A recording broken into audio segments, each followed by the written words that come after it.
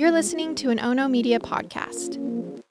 Hey everyone, and welcome back to the podcast. I really hope you guys all loved my crossover last week with Annie from 10 to Life.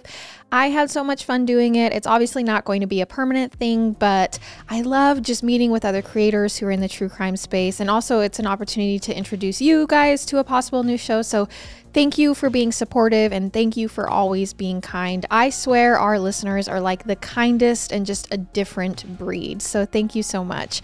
This is Into the Dark and I'm so happy you're here. Before we jump over into my 10 seconds this week, I just wanted to remind you, if you are watching on YouTube, please subscribe and please turn on notifications. I just really need help getting this onto the algorithm. So please do that for me. And if you are listening on podcasts and can leave a review, that would be awesome and much appreciated. All right, so my 10 seconds this week, I wanted to tell you a little story that I talked to Garrett about a couple nights ago. So it was around midnight and I had this story pop in my head and I sat up and I was like, Garrett, I need to tell you this story. So it happened back when I was in high school and we were at a football game. I was with my family. Now in high school, I know a lot of people sit in the student section of games. I always just sat with my parents though. So I was sitting with my parents and I'm from Idaho and it was pouring rain and so cold at this football game. Okay. It's Friday Night Lights.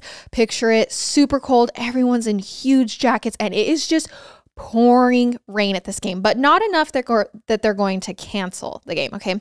So when we walk into the stadium, there's a giveaway and they're like, oh, RC Willey, which is a furniture company, if you don't know, is here and they are giving away a sectional to watch the game in the right next to the end zone. And so of course we were like, okay, we'll buy a raffle ticket or whatever. So in the first quarter of the game, they announced the winner and it was my parents. My parents won the sectional, but wait, it gets better.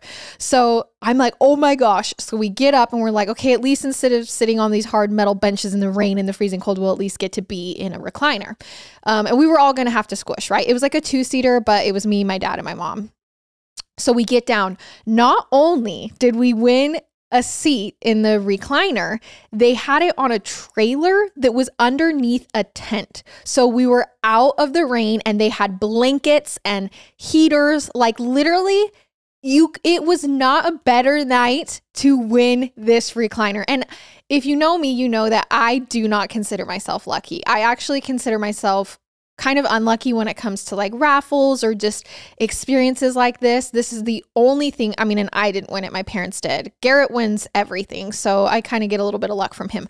But as far as raffles and giveaways go, I never win. And so this was just such a cool experience. And everyone, like, we were sitting there, we had our hot chocolate, we're watching the game, and everyone was just like texting me like, can I come down? We ended up having like 5 people, 10, maybe even 10 people underneath the tent, but 5 people trying to sit on the sofa. And it was so funny. And I just was like, wow, what a good thing to win. That was a good thing to win. I remembered that the other night. I was like, core memory unlocked, and I was cracking up. Me and Garrett were laughing so hard that that's the only thing I've won in my life, but it was worth it. Okay, now let's get into the episode and maybe talk about murder.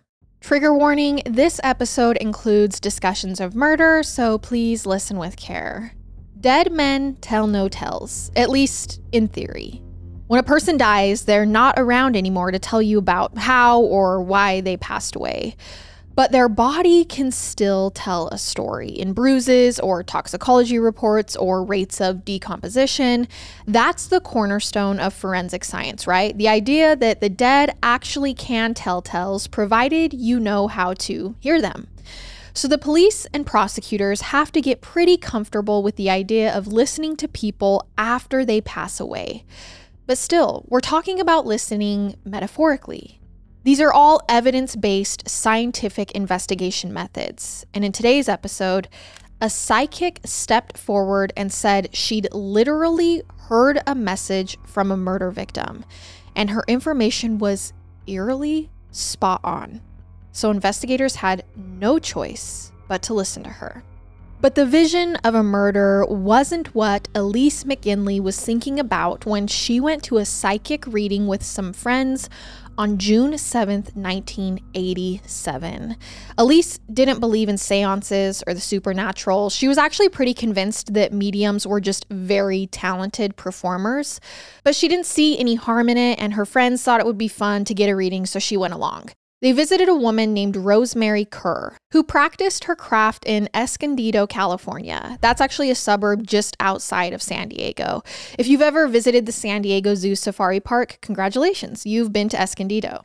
Now, Elise knew that Rosemary advertised herself as a psychic investigator, meaning she didn't limit herself to seances with her clients, delivering warm messages from their recently departed loved ones.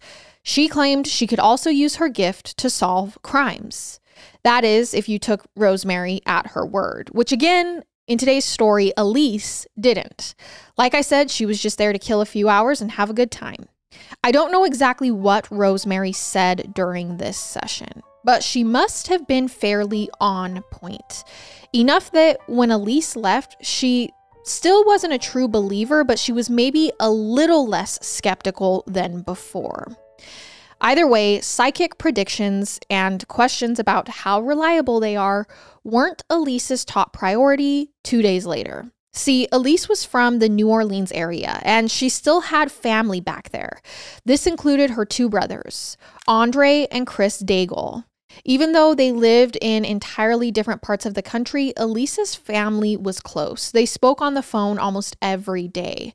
But on the 10th, Andre didn't call his mother or pick up when she reached out to him. And that was, like I just said, unusual for him.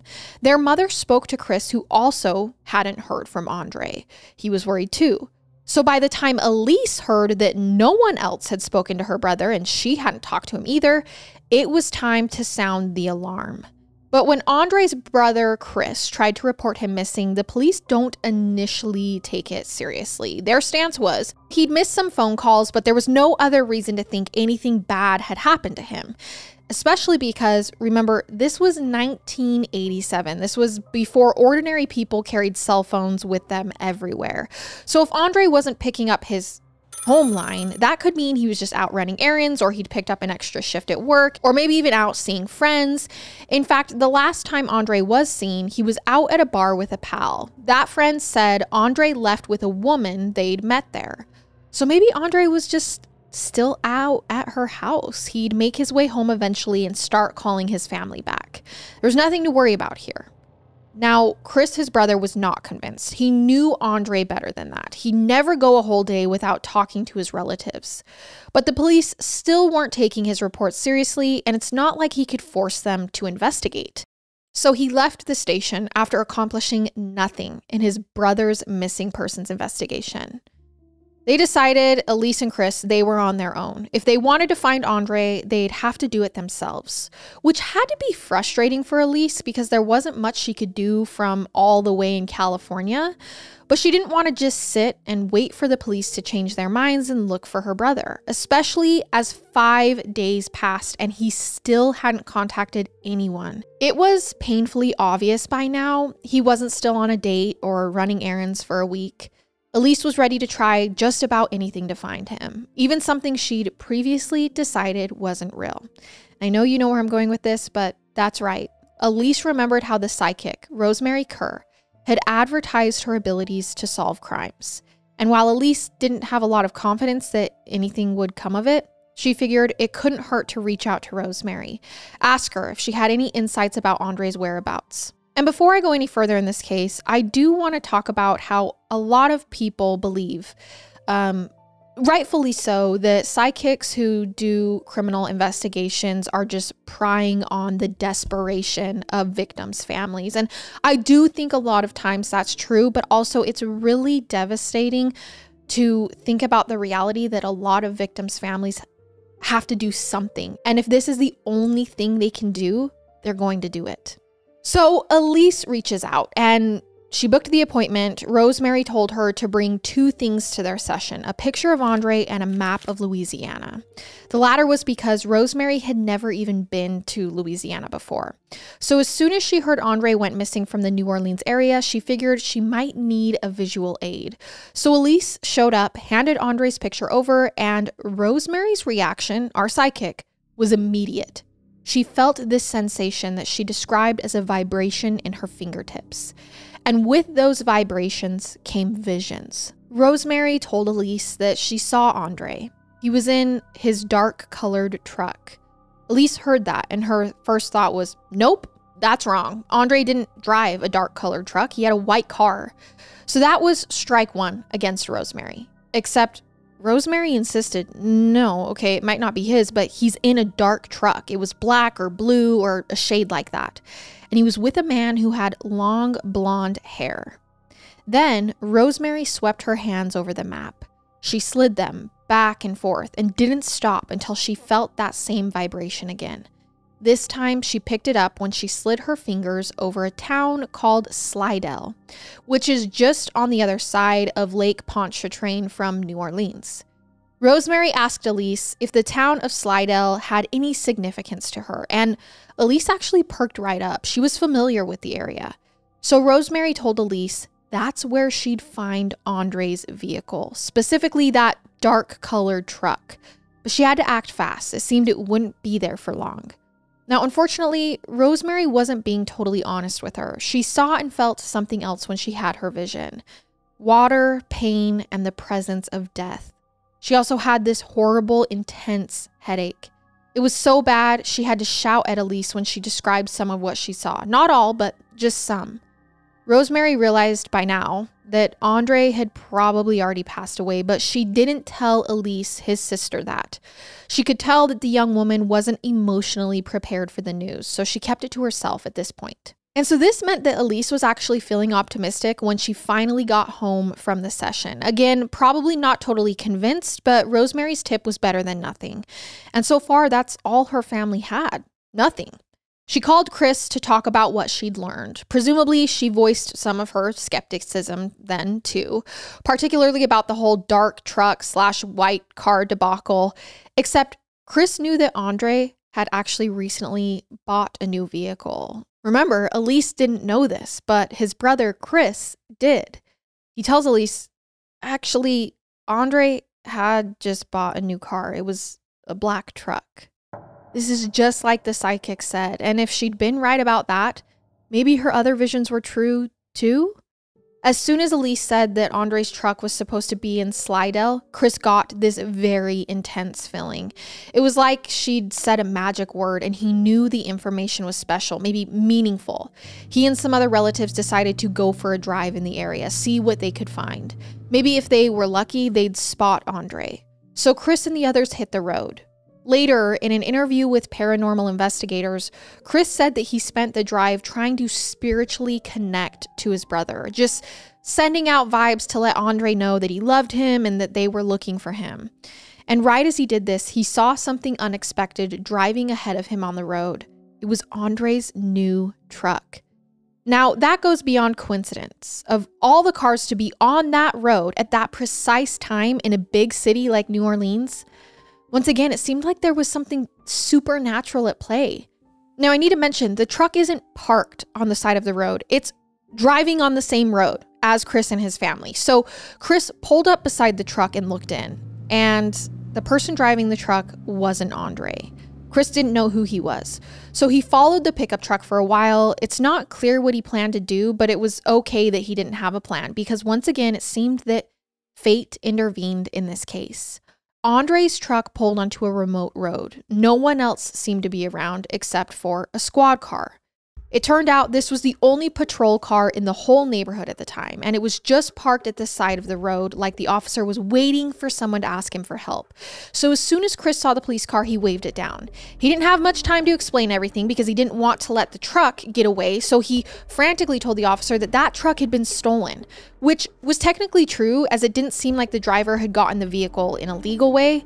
So that's all the officers needed to know to pull the truck over, or at least to try to. But when the squad car activated its lights, the truck accelerated away. The police chased the driver, who sped at over 100 miles per hour. At one point, the officers called for backup, which was a good decision. They had no idea how much danger they were in. There were 2 men in Andre's truck, and they were armed. One of them fully intended to shoot as many cops as he could rather than get arrested, and his companion actually talked him down from this. He argued maybe they'd only get a speeding ticket. If they just pulled over, this might all still work out. So he convinced the driver to stop and cooperate with the officers, so that's what they did. And when a patrolman approached the driver, neither man would tell him anything useful. They wouldn't even say their names. All the police officer knew was that they were young, maybe both in their early 20s. The driver had dark hair and a beard. And the passenger had curly blonde hair. Now, not quite the long blonde hair that Rosemary had described, but it was a bit unruly and in need of a cut. So I think we can give her credit for that description. Neither man was Andre, obviously. It was still unclear where he was and how these two guys had got in his truck. When the arresting officer searched the vehicle, he found 2 guns. Later, he learned they'd recently been reported stolen. Plus, these 2 men driving Andre's truck weren't allowed to even have weapons because both were convicted felons, presumably with fingerprints already on record. Soon, the police identified them as Charles Gervais and Michael Phillips. But the police didn't know how big of a deal this arrest was yet. Remember, Chris had just told them the car was stolen. But police didn't realize yet that Andre was missing. Chris didn't have time to say, hey, that truck is my brother's stolen truck and also he's missing. So when they questioned Charles and Michael, they mostly focused on asking them how they got the truck. They didn't realize there was a guy missing in connection to this truck. And they also asked them why they were armed with stolen guns. Since they had 2 suspects, they were able to play them against one another. The police actually kept them separate. First, they spoke to Michael. This is the blonde passenger who'd wanted to cooperate with the police rather than get into a shootout. He said that the truck belonged to Charles's boss, and Charles was just giving him a ride. Then they questioned Charles, who was the driver of the truck and who also had the gun, and he didn't say anything at all. He just asked for a lawyer. The police sent him back to his cell to wait for an attorney. But Michael didn't know that. So when the police talked to Michael again, they told him that his account didn't match up with Charles's. Michael obviously didn't realize they were bluffing. He thought he'd been caught in a lie. So to protect himself, he said that he'd just confess. He got a pen and paper and started writing a description of how he'd committed his crimes. The police honestly just left him to write. They didn't see what he was putting down or which crimes he was confessing to. They were still primarily concerned with the stolen guns and truck, not Andre. While Michael was writing everything down, the officers went back to Charles and said, hey, your buddy old pal Michael is in there confessing. This must have made Charles feel like he'd get in trouble too if he didn't come clean, because that's when Charles said, fine, we did it. The police asked him to share more details, and Charles added, we killed him. It was like a record scratch. The detectives, again, didn't know who'd been killed or what was even going on, but they knew that they had to proceed very carefully. So they coaxed the full story out of Charles of how he and Michael had murdered Andre. And here's what police learned. Charles and Michael lived in a 2-bedroom apartment, along with a 3rd roommate, Thelma Horn. Money was tight and they were desperate to come up with the month's rent before they could get evicted. So the 3 landed on a dangerous plot. They'd kill someone, anyone, it didn't matter, and take the victim's valuables, basically a robbery, but murder was still on the table. Which, this is a pretty wild plan. There are easier, less deadly ways to get cash. But Charles told the police that on some level, he and Michael were showing off for one another. It was kind of a battle. They wanted to prove that they were tough, that they were capable of taking a life. So the murder was as much about macho posturing as it was about getting the cash to pay rent. And they figured if they could handle killing a stranger, they could move on to bigger, more profitable crimes. They just wanted to be criminals, maybe even take over a major sex work operation in another state. I'm not saying this plan makes sense. This is just what Charles reported. The idea was their 3rd roommate, Thelma, would visit a local bar. She'd flirt with a guy, convince him to come home with her, and then they'd strike. Which is exactly what she did on the night of June 9th, 1987. I mentioned earlier how that night Andre was out with a friend. This was the last time he was seen. They were at a pool hall called Mitchell's Lounge, and Thelma was on the hunt there too. Andre just didn't know it. When Andre walked up to the bar to order a beer, Thelma started talking to him. Not for any particular reason. He was just in the wrong place at the wrong time. Andre didn't even realize he was in danger. He enjoyed the attention. He and his friends stayed out until 11 or 11:30. Then Andre's companion wanted to go home. They were about to leave when Thelma walked back up to Andre. She asked if Andre would give her a ride since he was leaving anyway. And since they'd been flirting all night, Andre took her up on the offer. So Andre's friend saw them leave together without him, and he didn't think anything of it, but it was the last time he'd ever see Andre alive. After they left the bar, Andre went back to Thelma's apartment with her. Then Charles and Michael attacked him. They beat him with a hammer. Michael and Charles took turns so they'd both be equally guilty of the homicide, but miraculously, Andre survived their blows. So they grabbed an electric cord and coat hangers and strangled him to death. Somewhere along the way, maybe after Andre was dead, Charles and Michael realized he barely even had any cash on him. But again, Charles said it wasn't really murder for the money. They wanted to prove they were capable of taking a life. This was just how it came about. And with Andre dead, they'd been successful at that. But now, Charles, Michael, and Thelma had a new problem: how to dispose of the body without being seen. Their solution, once again, was complicated. They wrapped Andre's remains in a shower curtain, then stuffed them inside a sofa in their apartment. When a neighbor, Tammy Slaughter, dropped by the next day, she was surprised to see the furniture in the room had been rearranged. Tammy was close to Michael, Charles, and Thelma. They lived in the same apartment complex. They were all friends. Later, she'd go on to marry Charles's brother, but she didn't know anything about the homicide, and the roommates wanted to keep it that way. They wouldn't let her sit on the sofa, but in trying to remain normal, they all sat on the sofa instead. And just think about that. Presumably, this was to prevent Tammy from noticing anything unusual, but I cannot imagine their mindset at the time. Sitting on top of a corpse, pretending to pay attention to whatever's on TV, just praying your guest will leave soon. Tammy did head home after about an hour. She saw Michael, Charles, and Thelma later again that night. They actually all went out together, and she was surprised when they all climbed into a black truck that she'd never seen before. She asked where her friends got the vehicle. She knew about their financial problems. They couldn't afford this new truck on their own. And Thelma and Michael and Charles just refused to answer her, but Tammy didn't press the issue. She came back again the next day, and now the sofa was gone and there was a red stain on the carpet where it had been. As for what became of the couch with Andre's body in it, they just dumped it off a highway. Later on, one of the murderers cooperated with the police, showing them exactly where they ditched Andre.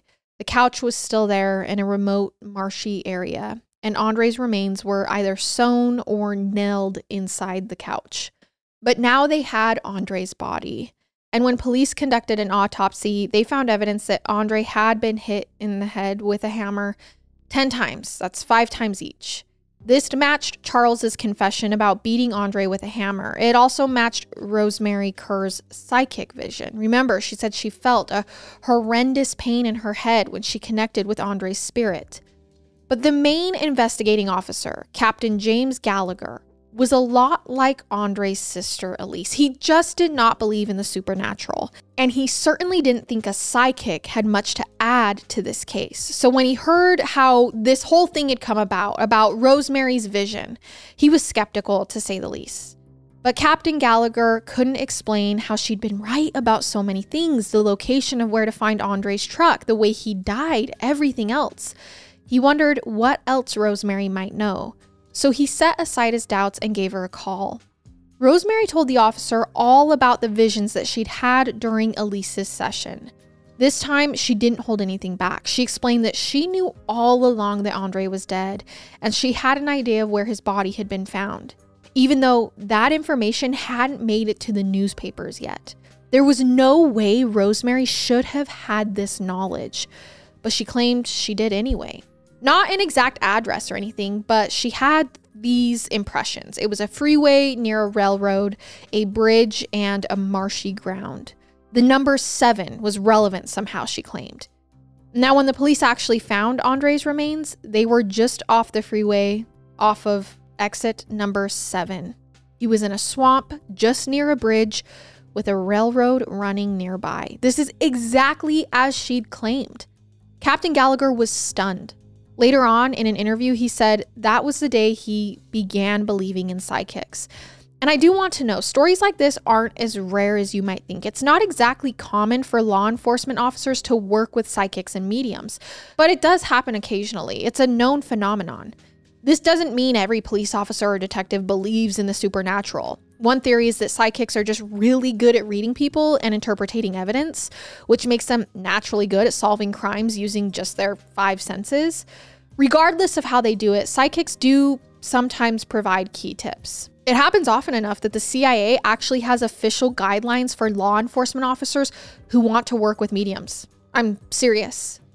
So anyway, Captain Gallagher was the latest investigator to find himself reevaluating all of his beliefs about mediums and messages from the dead.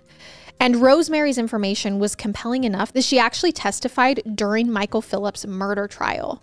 Charles didn't have one because he just agreed to plead guilty off the bat. In exchange, he received life in prison. Michael and Thelma, though, they fought the charges every step of the way. Thelma's trial was fairly uneventful. After hearing all of the evidence, the jury convicted her of second-degree murder. She was sentenced to life in prison with no possibility of parole. When Michael's case went to court, though, there was a lot more drama. At one point, he had to be thrown out of the courtroom because he started cursing and causing a scene. But by the time Rosemary, our psychic, testified against him, the witnesses and jurors were utterly silent. Everyone was amazed at what she had to say, practically holding their breaths so they wouldn't miss a word. She talked about how Elise had hired her and how she had seen Andre's truck and his body in the marsh. The prosecutors even admitted that photo of Andre, the one that triggered the visions that Elise had brought. They admitted that into evidence. Obviously, this wasn't the only evidence they presented, but Rosemary's testimony certainly made the news. It's rare for a psychic to serve as a witness in a murder trial. And before the jury could make a ruling, Michael reversed his plea to guilty. I guess he realized there was no point in fighting an inevitable conviction anymore. He, like Charles and Thelma, was sentenced to life in prison, thanks in part to Rosemary Kerr's apparent psychic ability. But in an interview, Rosemary told the LA Times that her meeting with Elise wasn't the only time that she'd connected with Andre's spirit. They spoke on many occasions after this. Rosemary said that it was more important to Andre that his family forgive his killers. Apparently, he didn't want them to carry bitterness and anger over his murder. Understandably, even after hearing this message, many of his relatives continued to hold a grudge against the culprits. After all, a homicide is a big deal. I can't blame someone for ignoring a message, even if someone claims it's from beyond the grave. Plus, it may be tempting to dismiss this all as a fluke, to think, well, Rosemary might not be a real psychic. Her predictions about Andre's body and his truck must have made lucky guesses. Maybe she didn't even speak to him.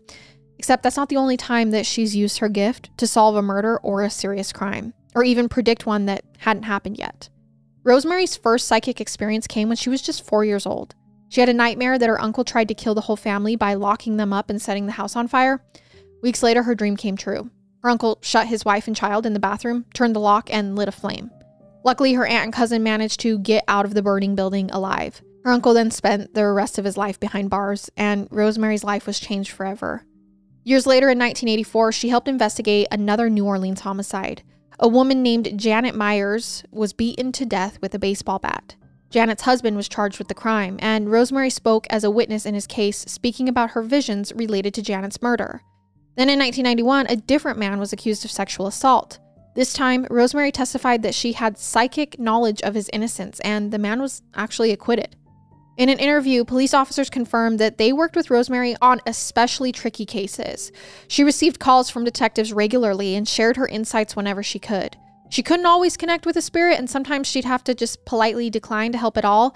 There was no way to force her gift, but she loved to help people whenever it was possible. The messages she heard weren't always crystal clear, according to her. Like, it wasn't always a voice or a vision. Sometimes she'd just have a gut feeling. Sometimes that was all the police needed. Rosemary spent her life receiving visions and connecting the living with the dead until March 16th, 2015. That's when she ventured into the great beyond herself. She died at the ripe old age of 80 of natural causes, and whatever secrets she had about the world beyond our own, she took them with her. So who knows? Maybe Rosemary was really in contact with the spirits of the dead, or maybe she was a very good guesser who was equally good at self-promotion. It's impossible to say for sure. Some things, like the question of what happens after you die, cannot be answered by the living. But we don't need to know exactly how Rosemary's methods worked. We can just accept that they did. And thanks to her work, whatever it entailed, the dead were able to find justice. So let me know in the comments below. Do you believe in connecting with spirits? And how do we explain how Rosemary knew so much about this case before anyone did?